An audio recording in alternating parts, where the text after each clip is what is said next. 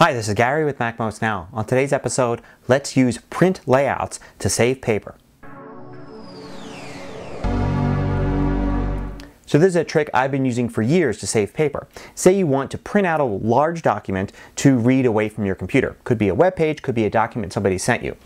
Well, you can print one page per one sheet of paper, but sometimes this is overkill. If the text is very large, you can actually combine pages onto one sheet of paper, say 2 pages or 4 pages. Let me show you how. So here I have a long article. It's the MacMost article on online password security. And you can see it's pretty long. But say you want to print it out to read away from your computer, maybe give to a friend, you can print it. And if I expand the print area here by clicking on that button, I can see a preview and see that it's going to be 9 pages to print out. But the text is relatively large, and if you've got good eyes, you may want to actually save paper on this. The way to do that is to go down to this pop-up here, which allows you to select what you're looking at here in the print dialog. It's a little bit different for every program, so it's going to be a little different for Pages, for TextEdit, for Microsoft Word, but it's always there. If you go to Layout, then you'll get this selection for pages per sheet. And say you can combine pages on a sheet and do 2 per sheet. And you can see here in the preview, I actually have a page on the left and the page on the right. So now instead of 9 pages, I'm only printing 5. I could even go further with that if the text was large enough and do say 4 or even more per sheet. I could also change the orientation of the page right above there.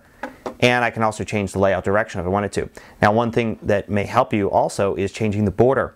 So for instance, if I see here it looks like the pages kind of run into each other a little bit, I can create a single hairline border, and you can see now that there's a thin line around each page. So when I print it out, it'll be easy to read from page to page.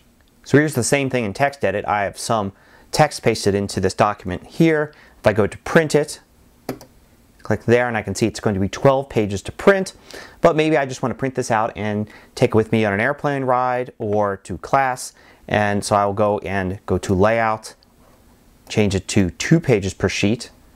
I'm going to put a thin line border around them. I can see it's only going to take 6 pages to print out now, saving me half the paper.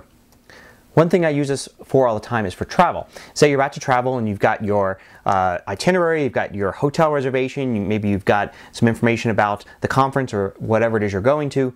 I print it out, but instead of printing out all the pages for it, I'll combine it into 2 or 4 pages per sheet. So I actually have it. It's very small print, but chances are I'm not going to have to refer to it anyway, or I may just need to get the confirmation number off of it.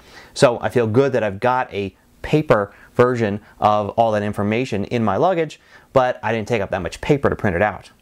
One program you don't have to use this for is iPhoto. It already has functions built in to be able to print multiple pictures per sheet. So use iPhoto's functionality, not the print dialog's functionality. Hope you found this useful. Till next time, this is Gary Rosenzweig with MacMost Now.